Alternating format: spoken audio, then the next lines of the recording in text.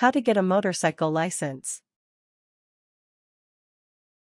A motorcycle operator endorsement on your driver's license shows authorities you have successfully demonstrated the knowledge and skills needed to ride a motorcycle safely and responsibly.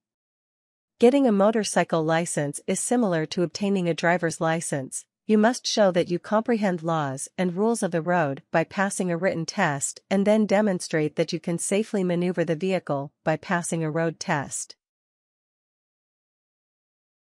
Steps. 1. Study the Motorcyclist Handbook for your state's motor vehicle agency.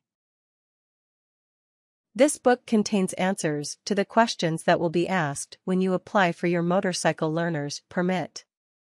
The easiest way to get a copy is to download it from your state motor vehicle agency's website. 2. Apply for your motorcycle learner's permit. All states have a minimum age at which you can apply. You will be required to pay a permit application fee and must pass written and vision tests to receive one. 3. Practice with your learner's permit for the entire length of the time frame your state requires before applying to receive a motorcycle license. In some states, the mandatory waiting period is 20 days, in others it's at least 6 months. 4. Visit your state's motor vehicle agency, fill out the motorcycle license application and pay the mandatory application fee. Many states provide this application form on their website.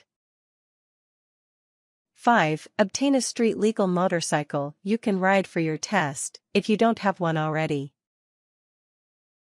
Cruiser models with a low seat height are ideal for taking your motorcycle test on because they have a lower center of gravity. 6. Verify you have insurance, valid license plates and registration for the motorcycle. You cannot take the test without a properly licensed motorcycle and even risk receiving a ticket if any aspects of your bike are not in compliance with state law. 7. Schedule a day to take your test.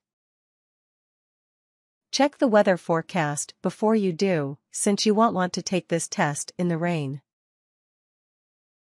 8. Visit the parking lot of your state's motor vehicle department on a Sunday morning.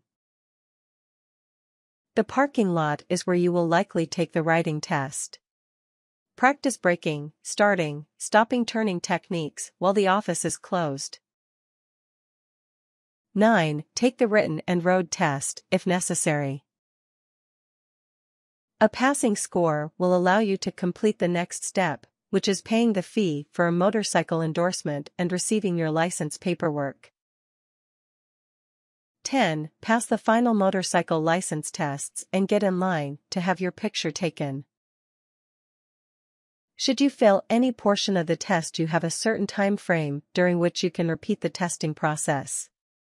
If you pass, getting your photograph taken is the last step in receiving your state's endorsement. Tips. Since nearly 92% of all motorcyclists killed in 2004 were self-taught or informally instructed riders, it's a good idea to take the motorcycle safety course even if your state doesn't require completion to get your motorcycle license. Sign up for the Motorcycle Safety Foundation course to automatically get your motorcycle license in many states. This non-profit group's basic rider safety course provides practice motorcycles and teaches new riders about motorcycle mechanic basics, ideal riding gear, and provides on-bike training.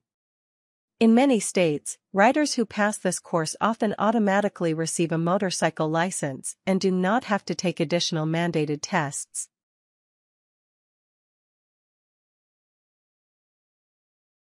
Warnings. Even if your state doesn't require helmets, remember that fatal motorcycle accidents usually involve critical injuries to the chest and head. Boots that extend over the ankle prevent more serious injuries if your bike falls on your leg during an accident, while a custom-made leather jacket will provide maximum protection for your body type. Always wear proper riding gear.